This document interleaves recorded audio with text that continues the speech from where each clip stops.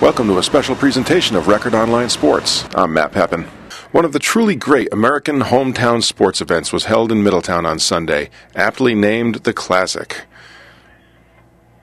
The Classic 10K has great community support, and there's something for everyone. I think tradition, just the history, the fact that it's been around so long, and the fact that Frank Shorter and you get the elites coming to do it. So I think it's the tradition and the history.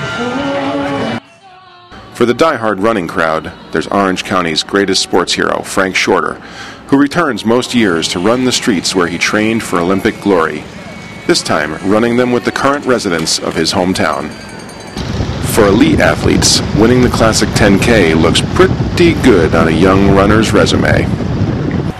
And for Joe Everyday Runner, it's all about being part of a big event, from proving yourself as a runner to the socializing at the after-party.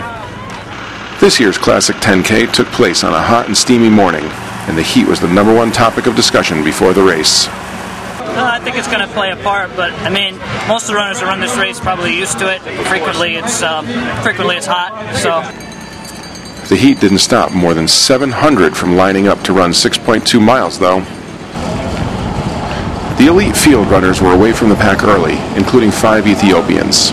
Kenyard Richard Kiplagat, considered the favorite, is right there with them. After the first mile, but before mile marker 2, the lead group is down to 6, then 5. The 5 are averaging 4 minutes 47 seconds a mile.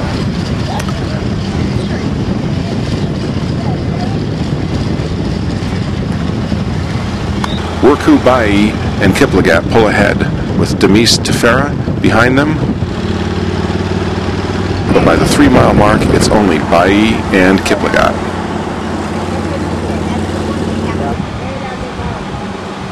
Bai makes his winning move going up Randall Heights.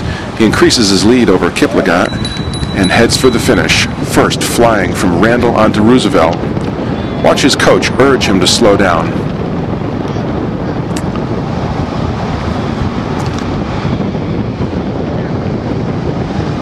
By the time he had turned onto Wisner, it was over.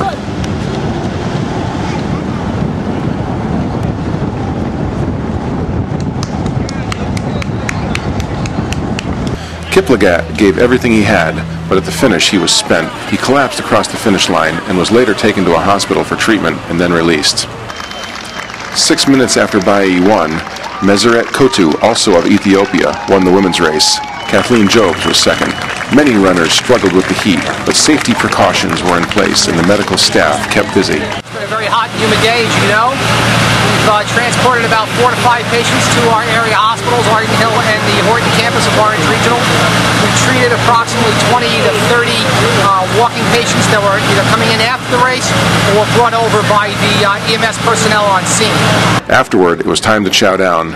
Nick Amendola's crew from the Bada Bing served up plenty of great chow. 800 pounds of pasta, about 400 pounds of meatballs. Let's see, salads, that's got to be 40, 80, but 200 pounds of salads. And Shorter livened up the dog and pony show with a couple good ones. When you ran just at the halfway point, you were in a park. The park is called Davidge Park.